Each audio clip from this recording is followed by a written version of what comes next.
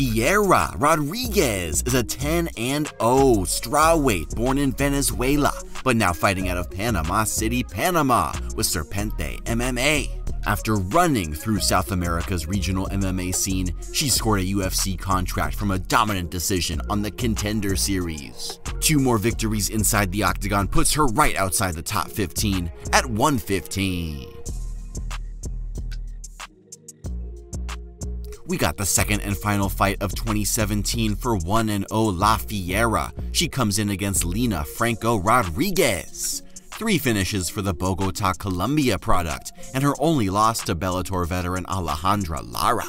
Gong goes the bell, and Piera bings her with a left hook. Franco presses forward and eats a body shot to hook. End of this exchange, Franco runs into a counter left. Seconds later, La Fiera fires off a big flurry of punches and defends a weak takedown, having her way early. Round 2 now, Rodriguez catches a good kick for her combination. Minute later, Piera flashes the hands to draw out that high guard, getting smart to Franco's striking game. Seconds later, more combos from La Fiera. Franco lacks the head movement and footwork to escape. End of 2 now, Rodriguez has the back. She's tired, but still grounding and pounding late. Round 3, we are clinched up, but a gargantuan knee by Piera hurts Franco, and follow-up flurry finishes the job.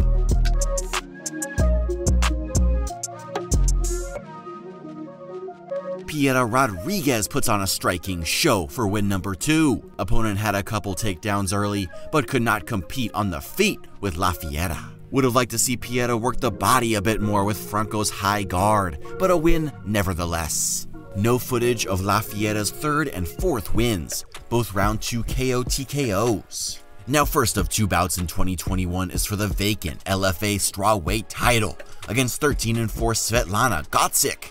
The Phoenix Bird rides a 3-fight win streak and last time out captured the WWFC belt by armbarring a girl she previously lost to.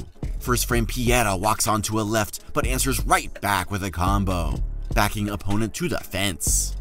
Minute later, La Fiera moves in with another flurry of punches, gets opponent to the mat with the pressure but wants the action back standing. End of 1, Rodriguez beckons opponent back up and she's not ready for the fire coming from La Fiera. Piera starts the second with an outside calf kick. Then both fighters simultaneously connect on their straights, but Piera lands a left after. End of 2, lefts on the money for Rodriguez before a knee to the body to end the round. Piera bings her with a stiff right to start the 3rd. 2 ticks later, Rodriguez counter lefts are landing as she steps on the gas. 1 minute later, punches more labored, but both fighters still firing flurries. Slick body punch, then a short right following by Piera.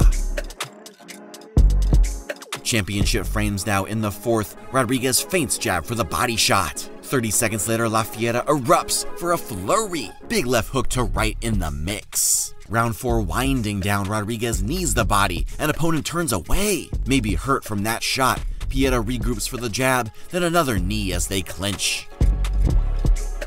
Gotsyk wants a takedown, but Piera shucks her off balance and mushes opponent into mount. Seconds later, ground and pound does not stop, and Gotsyk done in round 5. 5th career finish for Piera Rodriguez earns her a shiny new strap.